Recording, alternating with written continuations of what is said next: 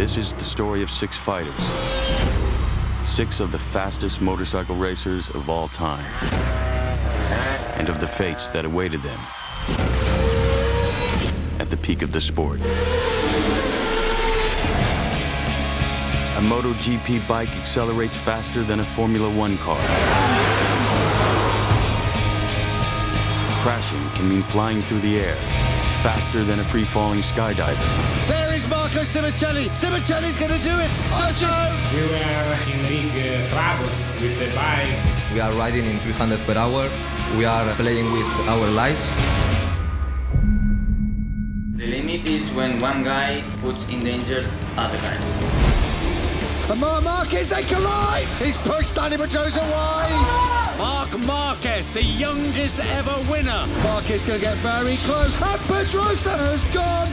I worry about him. He's very young. You have this hunger and this ambition. Marq Marquez has gone down!